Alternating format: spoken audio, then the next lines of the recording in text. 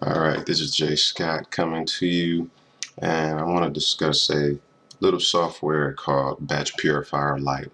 Now, for those who use the image scrambler that's provided to us in DS Domination, there's one inherent problem with the software, and that's the fact that you can only do one image at a time, and it gets kind of time consuming when you have multiple images. Let's say a listing, you're doing 9, 10, 11 photos for it. It's going to take a bit of time to go through individually and do each single image in the order on the through the actual software. So what we have here is a piece of software called Batch Purifier Lite.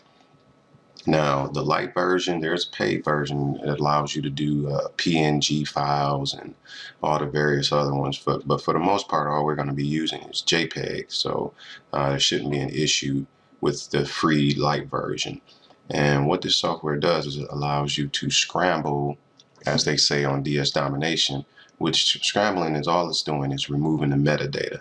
And metadata is data that you can't see, but it is laced within the digital signature of the photos, and it tells where the photo came from, how it originated, things like that. And this is how places like eBay can tell where your picture came from. They read the metadata, and then that's how people listings get removed for using image violations.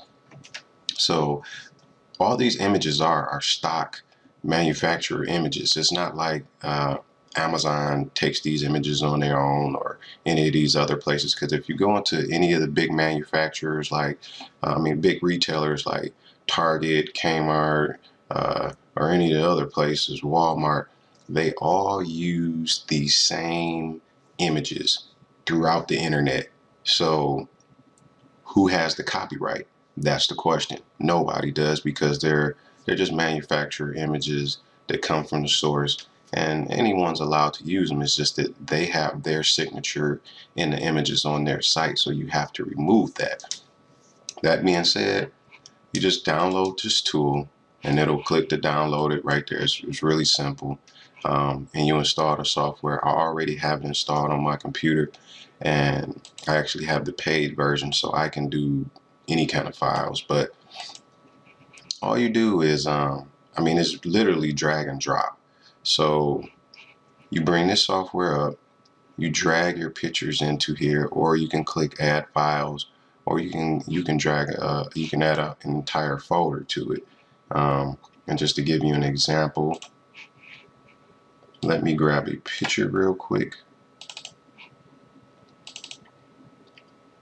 Okay, so I'm going to drag a picture in there, and this picture will show where the picture is located, things like that, and what type of file it is.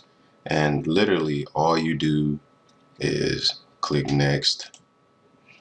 And if you have the free version, all of these won't be checked. It would just be this one for JPEG, which is all that you need, honestly. And you hit next again.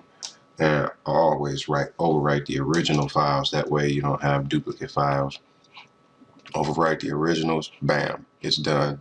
Honestly, you could have, I've done it with 30 pictures in here, and it's like 2 seconds, and it does every single one of them really quick.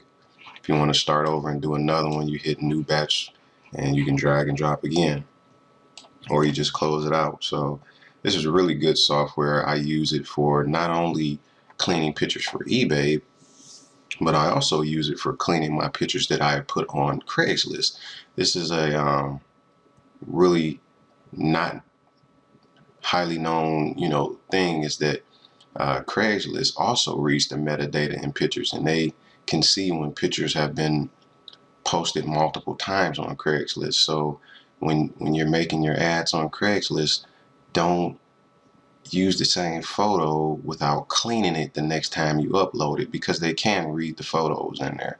So that's just a quick little tip in regards to Craigslist. and any other site that we have issues with in regards to images. It's probably the metadata, and they're seeing duplicates of that same picture, and that's why they can remove them. So again, this is Jay Scott, and this is Batch Purifier Lite.